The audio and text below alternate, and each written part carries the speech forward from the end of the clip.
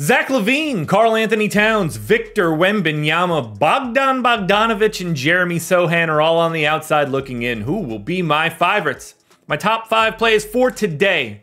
It is Thursday, November 30th. We are talking DraftKings, but we're doing it right after this. First, hit the like button, subscribe to the channel, hit the notification bell so you know when everything goes live, and follow me on Twitter at Josh Engleman. Now, let's get into the top 5.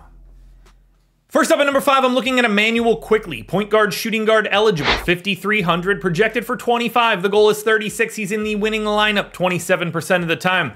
Minutes have been creeping up just a little bit as of late, and this matchup is stellar. There are 2 touchdown favorites against the Pistons, pace up spot against a bad defense, 14.5 points, 3 boards, 3 assists, and a stock. There's a little bit of wiggle room here on Quickley, but for right now, having that MPE at 5,300 is really helping out. In next at number 4, the first of 4 more Timberwolves, that's going to be Naz Reid, power forward center, 4,500, projected for 23.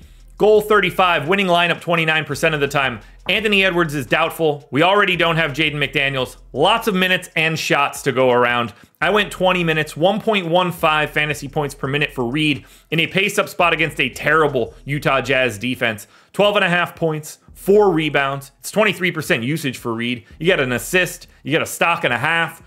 The price is great. The positional eligibility is fantastic. And the fact that Anthony Edwards isn't there opens up everything. But we are not done with Minnesota.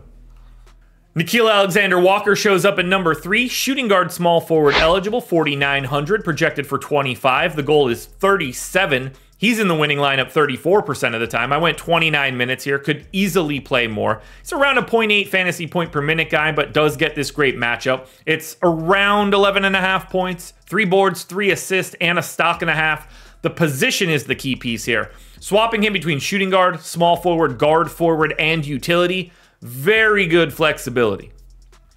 Speaking of flexibility for guys you don't really want to roster, Troy Brown Jr. in at number 2. Shooting guard, small forward eligible, 4,200, projected for 21. The goal is 33.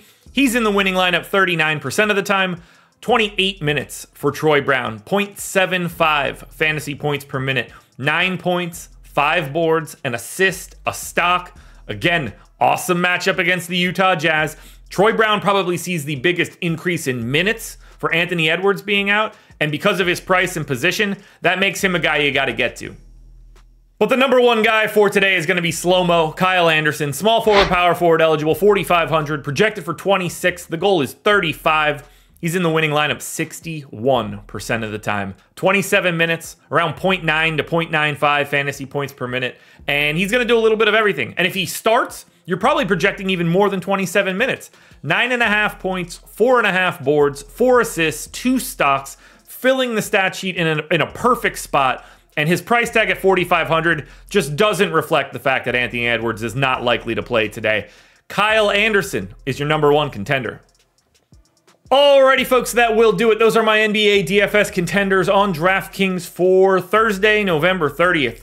That's a lot. That's hard to say. FanDuel version around here somewhere, so check it out. Good luck tonight, everybody. Win some money. We are back again tomorrow morning for another edition of the Contenders.